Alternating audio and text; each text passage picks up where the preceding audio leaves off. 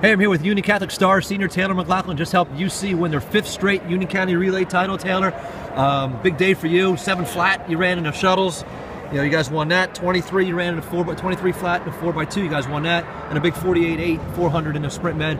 I mean, what does it mean to you guys, to you personally? 5 in a row, and like we were talking about before, a lot of new guys in this team. I mean, a lot of big stars graduated. You're still here with a bunch of new faces. I mean, what's it like just, I don't know, winning this with a bunch of new guys?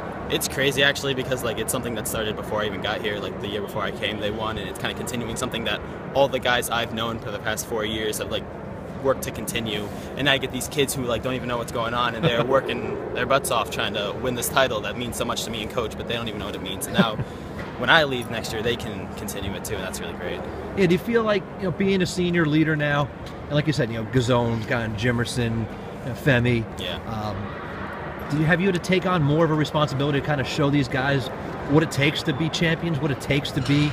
I mean, you've been a national champ many times. I mean, what's it like for you as the senior leader now? I mean, I look over at them over there, and like I just remember I was in their shoes a little while back, and like no one told me like exactly what to do, because it's something you got to learn for yourself. Like I can tell them to run hard, but that's something that you just got to learn for yourself. And so I'm just here to kind of help them out along the way, I guess. I'm pretty impressed with what these guys are doing. I mean, they've stepped up. I mean, you guys ran 3:22 last week in a 4x4. I mean, and I'm watching our 4x8s, and I'm like, these guys are crazy. Like, these are all freshmen and sophomores doing this. It's great. Yeah, I mean, how do you feel about, I mean, you've established a great legacy at UC.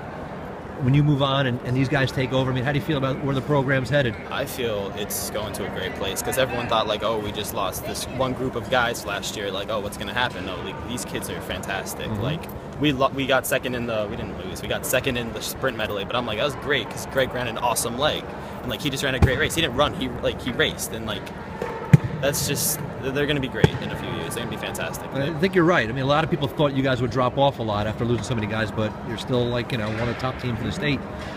Which kind of leads me to my next question. I mean, state relays next week. You know all about the rivalry. You've been part of it. You guys in CBA. What are your thoughts just on competing against them next week at the non-public A meet? I mean, just the same as this one. Just, I really don't mind. I mean, if we lose, we lose. If we win, we win. Like, it's just for these kids. It's so they can get the experience running a state relay meet, so they can know what it's like to compete at a high level, and they can be ready for it next year. Okay. And how about for you personally, before I let you go? I mean, is there a big target for you this indoor season? I mean, you won the meet of champs last year to 400. As far as a time, or what are you targeting? What's your #1 goal this indoor season, Taylor? This indoor season, I mean, time-wise, it's just like maybe I want to run the 300 again. I think we're planning to do that at one of the meets. I'm not sure if I'll get to, but if I can, just maybe pick up my time on that, bring it closer to Zairi's time from last year. 400 time, obviously, try and get that as low as possible for the outdoor season, and just try and really stay healthy for outdoor season, because that's where it all takes off, you know. All right. I heard from Taylor McLaughlin, one of the big stars today for UC, helping his team win their 5th straight title. Keep your eye on Taylor. Michigan's getting a great one. Great job, Taylor. Thank you.